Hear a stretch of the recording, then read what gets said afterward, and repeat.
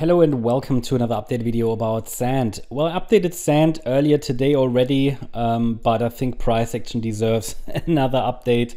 In the previous update earlier today, I think the price was just sort of in the process of pulling back into this micro support area we talked about. Micro support located between 47 cents and 57.4. And the price actually already reacted to it perfectly, actually, to that 38.2 retracement, which is typically, if you know about Elliott wave and how it works and the price structures and what they normally do, these pullback waves, they often react in a fourth wave to the 38.2 retracement, indicating, because it did that the wave count is correct. Now, on this chart, I'm tracking here after this wave 2 bottomed in November, an AB 1, 2, 3, 4, 5 in wave C of a larger third wave, because we're dealing with a larger diagonal pattern, right? Like on many other crypto charts, there's a very clear 3-wave move up here, yeah, and then a wave 2, and I have to assume that this is an AB with an extended C wave. It just makes sense considering the overall context. I mean, alternatively, you can always say maybe the wave 1 was here, and this is some kind of a weirdo correction. It looks weird anyway, and then this is a 1, 2, 1, 2. But it doesn't make a great difference now. Yeah, in the end, it might just give us another 4, 5 or something. So I think considering what many other cryptos are doing, it's considered a diagonal pattern, especially considering that we are moving up in a C wave, right? In the yellow count, that could be a C wave. And you can see how that aligns with the Bitcoin chart that we're tracking here. Another 4-5 pattern possibly before a more substantial top forms. I cannot rule out that there's somewhere maybe another 4-5 and then this 4-5. That's just related to the messy micro action. But for now, support is holding. What we can do now is to just adjust the support area accordingly, you know. And for now, I can say that, I mean, this support did hold. So I can remove it from the chart. Actually, we could move it. You know, in case this was not yet the wave 4 here, and we are still in the third, that would be a reasonable alternative on this time frame.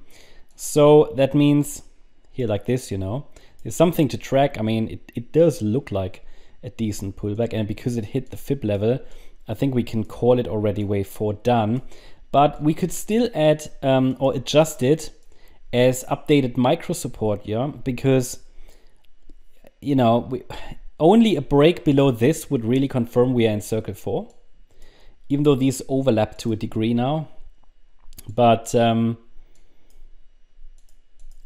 this just because they are very close together, these swing lows from where I measure the Fibonacci levels. What it basically means is that as long as we're holding about 51.7 cents, it could be that we are still in wave C of 3, right? And everything above that is just noise, so it might do this, it might do this. And it's all part of wave C of circle 3. Only a break below 51.7 cents would confirm further that we're already in circle 4 with support between 60.7 cents and 42.9 cents, from where we could then rally higher in wave 5. Now, please consider that this, on the micro level, this circle 3 could top at any point. It really could. It doesn't look finished yet, though. I'd like to see maybe a few more squiggles higher. But it could top on the micro level at any point because it's long enough, absolutely. And then the wave 4, 5.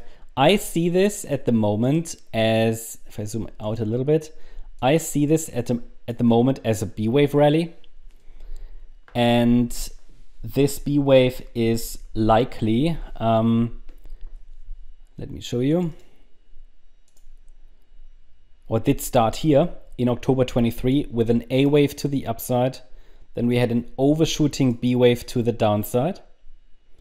And this is now a C wave to the upside, which would be a 5-wave move. 1, 2, 3, 4, 5.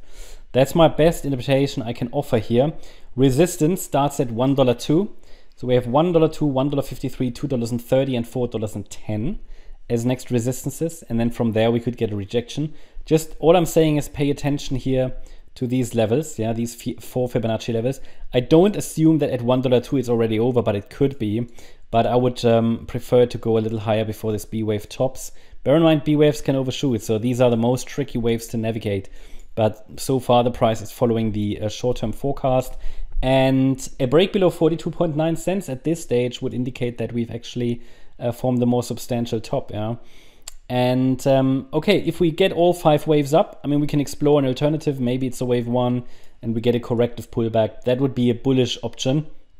But let's first get these 5 waves completed.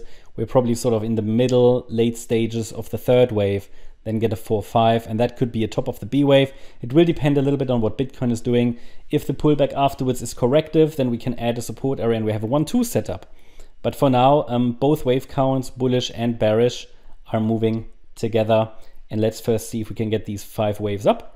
And then if the pullback afterwards is corrective, yeah, we could look forward to all-time highs, but we're far away from that. And until then, I am watching the yellow count. Okay, that's the update about Sand. Hope you liked the update. If you did, please hit the like button, leave a comment and subscribe. And if you really like the content, then please check out the channel membership.